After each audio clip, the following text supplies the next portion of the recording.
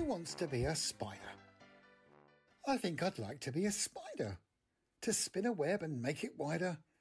To catch the bugs and catch the flies and scare the girls to hear their cries. I'd have 8 legs to help me run. I love the thought. It sounds like fun.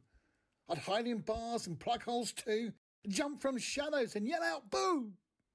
Throughout the house I'd creep and crawl and swing like Tarzan wall to wall. What a strange and funny feeling to hang feet first from the ceiling. But there is a flaw in this plan. A big fat book and an angry man. One quick swish and then a splat, and I'd be dead and rather flat.